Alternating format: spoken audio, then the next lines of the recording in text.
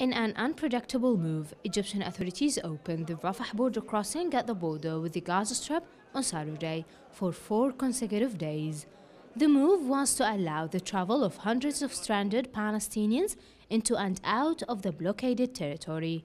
Saturday's opening is considered the first opening of the Rafah crossing since the start of the year.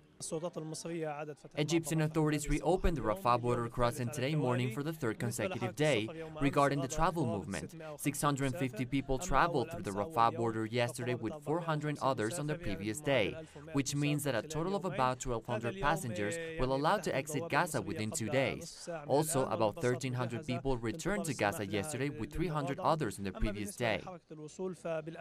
The passengers will now be able to travel directly through the outer terminal without the need to hand over their passports, which, according to a statement by Hamas, was previously necessary. According to the Ministry of Interior in Gaza, about 20,000 people with humanitarian cases are registered to travel through the Rafah border. Egypt has kept the crossing almost permanently sealed since 2015 due to security instability in Sinai. However, authorities have increased the number of people allowed to exit Gaza through the Rafah crossing, as ties with Hamas have remarkably improved in recent months.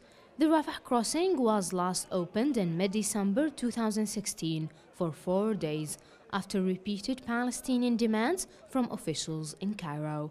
Nur Hawazin, Telesu TV, Gaza.